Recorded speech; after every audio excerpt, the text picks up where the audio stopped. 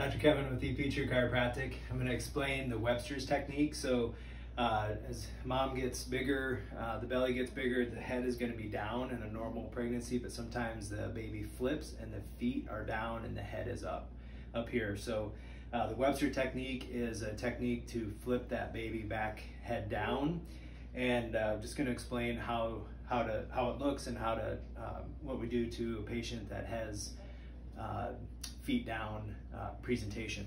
So first thing we're going to do, we're going to do a leg check, and I'm going to look to see if the heels are off. So sometimes that right heel will be off like that. You'll see a major difference. And then what you do is come up, we're going to look at the sacrum. So we come up and palpate the sacrum, usually on that right side. A couple different things that we can do. You can keep them prone like this, and then put a thrust down into that sacrum. Go straight home. When that sacrum moves and adjusts, that's gonna release that tension in the pelvis. So then you do a recheck, it's most likely gonna even out. All right, you can also do that side posture also. You can do it prone or side posture. After that, I'm gonna have you come on up, or let's just flip over on your back. Okay. Mom, Dad will need this table. Hey, Graceland. No, I need you to be quiet right now. Dr. Miller's trying to make a video. Okay. There we go. And then when she gets over on her back, what we're gonna do is we're gonna look at the round ligaments, that pelvic floor. Those ligaments will spasm up on one side.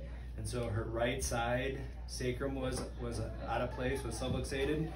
So most of the time it's going to be on the opposite side, on that left side. So we're going to find the belly button and then the hip bone, and we're going to come right in between that area, and there's going to be a ligament. And all we're going to do is, I'm going to use my thumb, just press in there, and she'll feel that tension into that ligament.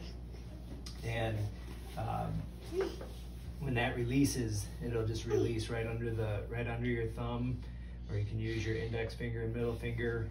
You'll feel that release, and that ligament will relax. And that's all you do for the Webster technique. And you go every other day until that baby turns, and mom will know when that baby turns, and she'll let us know. So that's how you do the Webster technique. Up, down, down. Okay.